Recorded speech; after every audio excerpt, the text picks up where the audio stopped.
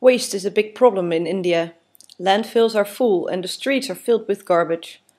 The amount of waste is growing with no hope for improvement in the near future. We researched the waste cycle of India. First, there is the consumer that buys a product. They will throw it on the streets or it goes into the landfills. There, rag pickers start looking for recyclable materials to sell to a middleman. The middleman shreds this material and sells this material to factories that make products again. In this cycle we find that rag pickers are the most harmed.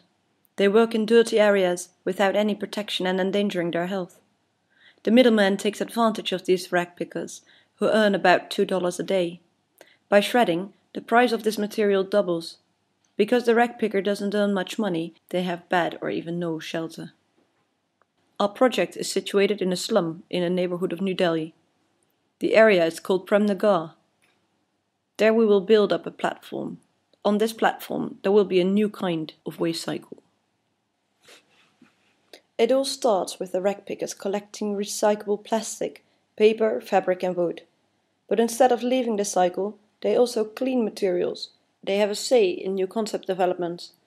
They shred the cleaned materials and they make molds to realize the products. They compress the plastics into the molds and in the end putting the molds into the furnace to melt the products into the correct shape. The products are being sold in a shop at the platform. This shop sells products for the people in the slum and every worker of the platform gets an equal amount of money. Welcome to the platform. Here you can see we need a collecting box, a shredder, a compressor, an oven, a working place and an education area. On this platform, rag pickers can make products that will help with shelter, like connection pieces for bamboo or corrugated sheets. But of course, they have to consider the product needs of the inhabitants of Premnagar. There won't be any electricity in the slums.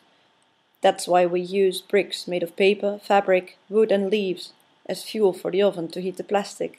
The platform will be made of only waste material to show the people in the slum the value of the things they throw on the streets.